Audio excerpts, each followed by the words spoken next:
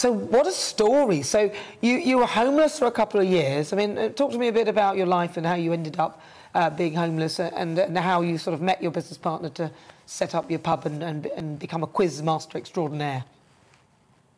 Yeah, it's one of those things that we don't really talk about, mental health and things along those lines. And I just found myself in a situation where I didn't trust anyone. My whole mental health had just gone. There was nothing left of me.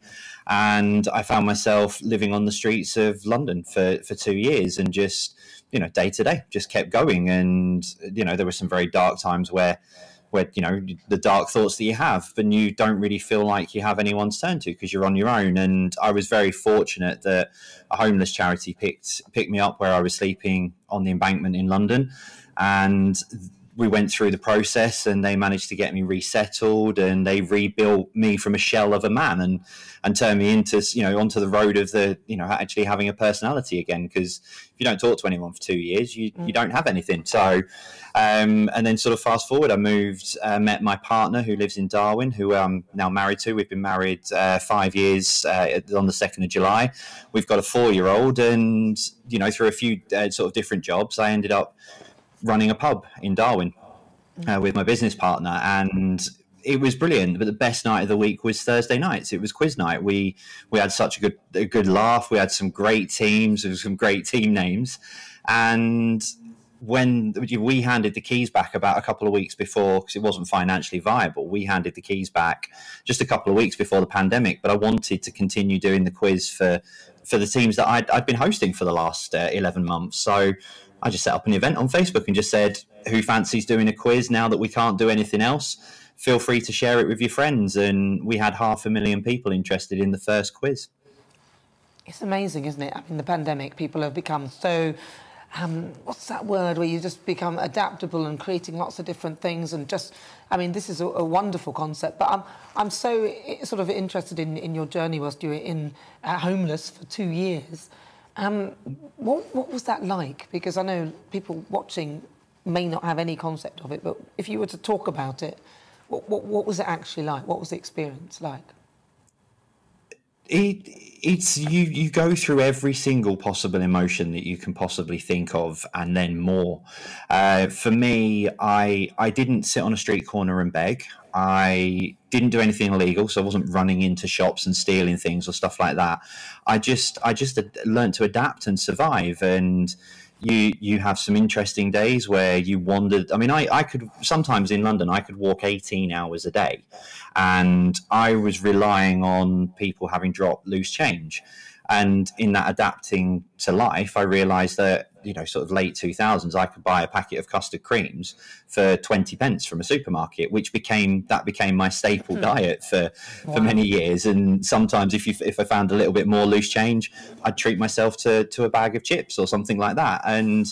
But it was, for me, I was trying to keep myself going. So I had little walks that I would do in London from waking up in the morning. And if I, say, for example, walked from where I was on the Embankment, right by Embankment tube station, and I could walk all the way out to Heathrow Airport, the outskirts of there, if I could do that in, say, 5 hours one day, I'd go, right, I want to do this in 4.5 hours today. Or, so set little challenges to try and keep the brain going.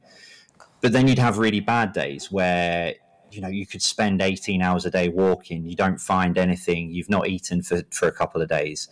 And you just then sit and think, why am I still doing this? Why am I putting myself through this? And, there were a couple of times where I did contemplate taking myself out of the equation and thinking, well, no one's missed me for 6 months, a year, 18 months, whatever a point it would have been. And no one would have been any the wiser. But the thing that always brought me back from that was people that I know and people who knew me wouldn't miss me, but there would have been emergency workers who would have had to find me and put themselves through that. And I thought, I don't want to do that. So there was that little shred of me that still had a bit of decency about me to pull myself from the brink and just keep going. That's all it was. It was always survival. How did you get out of it then? So that was a homeless charity called The Connection at St Martin's, who I'd scream about them all the time because they are the most incredible bunch of people.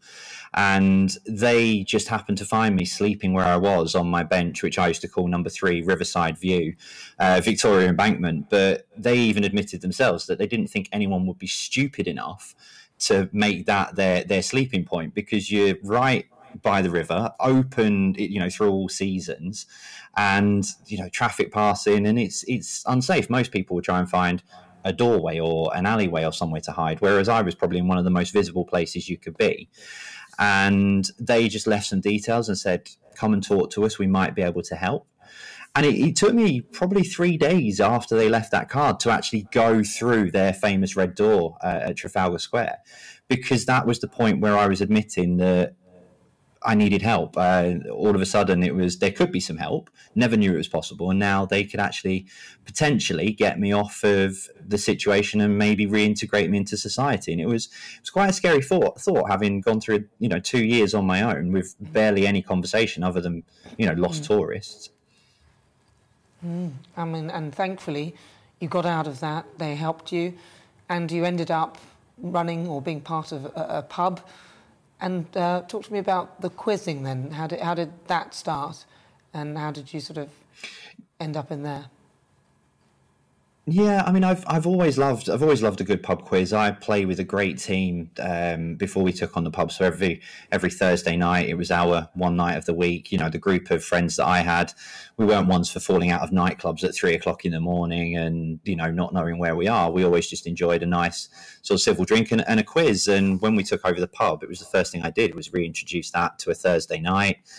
Had a great bunch of regulars who would come in, and we'd put 8 free beers on the table for the winning team, but they could all pay £1 each, and we'd play deal or no deal at the end, and they could gamble those 8 pints to win prizes, win actual cash. And it was just a fun atmosphere, and it was great to see people enjoying themselves and having a good laugh.